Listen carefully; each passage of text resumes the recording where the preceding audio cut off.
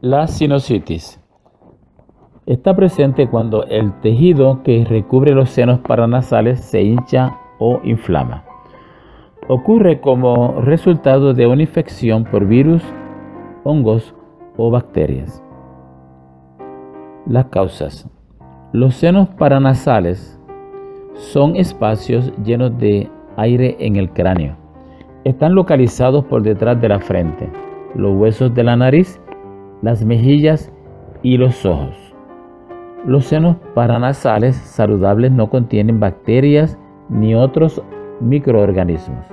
Por lo general, el moco puede salir y el aire puede circular a través de ellos. Cuando las aberturas paranasales resultan bloqueadas o se acumula demasiado moco, las bacterias u otros microorganismos pueden crecer más fácilmente. La sinusitis se puede presentar por una de las siguientes situaciones: que los pequeños vellos, los cilios de los senos paranasales no logran sacar el moco en forma apropiada. Esto puede deberse a algunas afecciones. Cuando los resfriados y las alergias pueden provocar la producción de demasiado moco o bloquear la abertura de los senos paranasales. Un tabique nasal desviado, un espolón óseo nasal o pólipos nasales pueden bloquear la abertura de los senos paranasales. Hay dos tipos de sinusitis. La sinusitis aguda es cuando los síntomas están presentes por 4 semanas o menos. Es causada por bacterias que proliferan en los senos paranasales. La sinusitis crónica es cuando la hinchazón de los senos paranasales está presente por más de 3 meses. Puede ser causada por bacterias o un hongo. No es usual que veamos hongo en los pacientes que no tienen otros problemas crónicos que depriman el sistema inmunológico.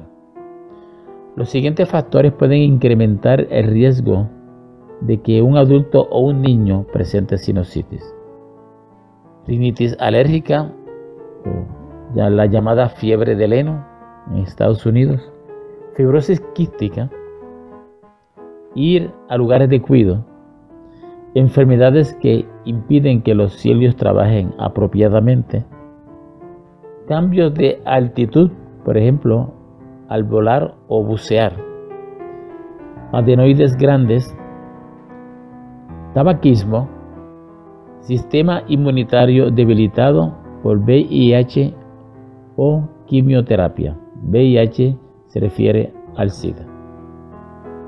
Síntomas.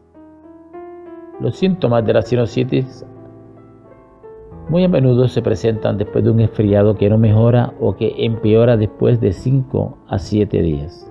Los síntomas incluyen mal aliento o pérdida del sentido del olfato, tos que generalmente empeora por la noche, fatiga y sensación de malestar general, fiebre, dolor de cabeza, dolor similar o a presión, dolor detrás de los ojos, dolor de dientes o sensibilidad facial, congestión y secreción nasal, dolor de garganta y goteo retronasal. Los síntomas de sinusitis crónica son los mismos que los de la sinusitis aguda. Sin embargo, los síntomas tienden a ser más leves y a durar más de 12 semanas. Los síntomas de la sinusitis en los niños son resfriado o enfermedad respiratoria que ha estado mejorando y luego comienza a empeorar, fiebre alta junto con secreción nasal oscura durante al menos 3 días, secreción nasal con o sin tos durante más de 10 días y que no está mejorando. Los síntomas mencionados para los adultos también aplican a los niños en la mayor parte de los casos. Pruebas y exámenes. El proveedor de asistencia médica lo examinará para ver si hay sinusitis. Eso lo puede hacer examinando la nariz en búsqueda de signos de pólipos, proyectando una luz contra los senos paranasales, es lo que se conoce como la transiluminación para buscar signos de inflamación, haciendo percusión sobre el área sinusal para encontrar infección. El proveedor puede observar los senos paranasales a través de un endoscopio de fibra óptica. Esto generalmente lo realiza un médico especialista en problemas de la nariz y el oído, el llamado otorrinolaringólogo.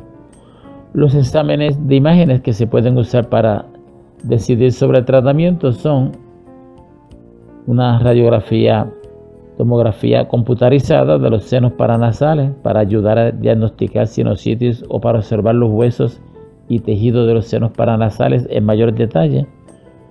Una resonancia magnética de los senos paranasales para ver si pudiera haber un tumor o una infección provocada por hongos. La mayoría de las veces, sin embargo, las radiografías regulares de los senos paranasales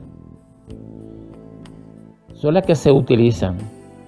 No siempre diagnostican bien, pero en la mayor parte de los casos son útiles y nos sirven de ayuda para tomar decisiones y suelen ser bastante certeras, aunque no tan específicas como los otros estudios mencionados.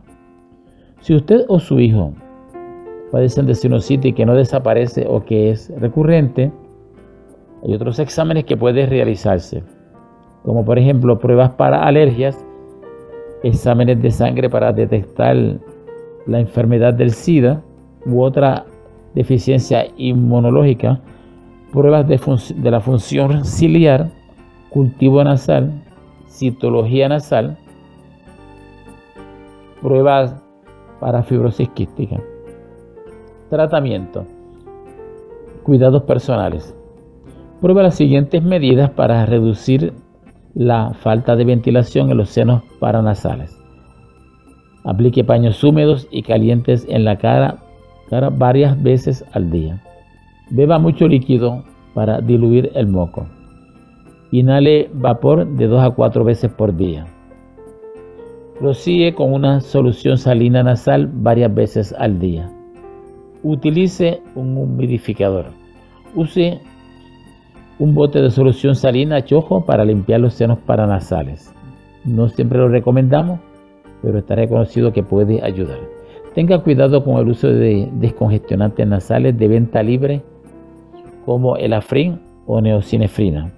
Pueden ayudar al principio, pero utilizarlo más de 3 a 5 días puede empeorar la congestión nasal y llevar incluso a una rinitis atrófica. Para aliviar el dolor o la presión de los senos paranasales, evite volar cuando esté congestionado, o sea, hacer vuelos en avión o bucear. Evite temperaturas extremas, cambios bruscos de temperatura e inclinarse hacia adelante con la cabeza baja. Medicamentos y otros tratamientos. Por lo regular no se necesitan antibióticos para la sinusitis aguda, que es la que vemos usualmente en los catarros, en la nasofaringitis común. La mayoría de estas infecciones desaparecen por sí solas. Incluso cuando los antibióticos ayudan, solo pueden reducir ligeramente el tiempo que demora la infección en desaparecer. Los antibióticos pueden recetarse para niños con secreción nasal, posiblemente con tos que no mejora después de 2 a 3 semanas. Fiebre superior a 102.2 grados Fahrenheit, que son 39 grados centígrados. Dolor de cabeza o dolor en la cara. Hinchazón grave alrededor de los ojos. En este último caso, pues, es posible que haga falta una hospitalización. La sinusitis aguda debe tratarse durante 10 a 14 días. La sinusitis crónica debe tratarse de 3 a 4 semanas. Algunas personas con sinusitis crónica pueden necesitar medicamentos especiales para tratar infecciones por hongos.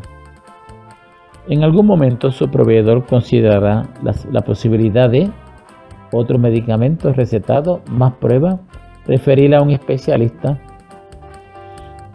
Otros tratamientos para la sinusitis incluyen inyecciones para alergia, evitar los desencadenantes de alergia, aerosoles nasales con corticosteroides y antihistamínico para disminuir la hinchazón, en especial si hay pólipos nasales o alergia. También puede ser necesaria una cirugía para agrandar la abertura y drenar los senos paranasales. Usted puede considerar este procedimiento si los síntomas no desaparecen después de 3 meses de tratamiento. Tiene más de 2 o 3 episodios de sinusitis aguda cada año. La mayoría de las infecciones de los senos paranasales causadas por hongos necesitan cirugía. La reparación quirúrgica de un tabique desviado o de pólipos nasales puede evitar que la afección reaparezca. Expectativas o pronóstico. Generalmente las infecciones sinusales se curan con cuidados personales y tratamiento médico. Si usted presenta episodios recurrentes, lo debe evaluar para buscar las causas, como pólipos nasales u otros problemas como alergia. Posibles complicaciones: absceso, infección ósea, que es osteomielitis, meningitis, infección cutánea alrededor del ojo, que es una celulitis periorbitaria. ¿Cuándo contactar a un profesional médico? Cuando los síntomas perduran por más de 10 a 14 días o padece de un resfriado que empeora después de 7 días. Padece de un dolor de cabeza intenso que no se alivia con medicamentos de venta libre. Tiene fiebre. Todavía tiene síntomas después de haber tomado todos los antibióticos en forma apropiada. Presenta cualquier cambio en la visión durante una afección de los senos paranasales. Una secreción verdosa o amarillenta no significa que usted definitivamente tenga una infección de los senos paranasales o que necesita antibióticos. Prevención. La mejor manera de prevenir la sinusitis es evitar la gripe y los resfriados o tratar los problemas rápidamente. Comer muchas frutas y verduras que son ricas en antioxidantes y otros químicos que pueden reforzar el sistema inmunitario y ayudar al cuerpo a resistir infecciones. Vacunarse anualmente contra la influenza. Reducir el estrés. Lavarse las manos con frecuencia, particularmente después de darle la mano a otros. Otros consejos para prevenir la sinusitis. Evitar el humo y los contaminantes. Beber bastante líquido para incrementar la humedad del cuerpo. Tomar descongestionantes durante una infección de las vías respiratorias altas. Tratar las alergias de manera apropiada y rápida. Utilizar un humidificador para incrementar la humedad de la nariz y las áreas sinusales. Muchas gracias por su atención.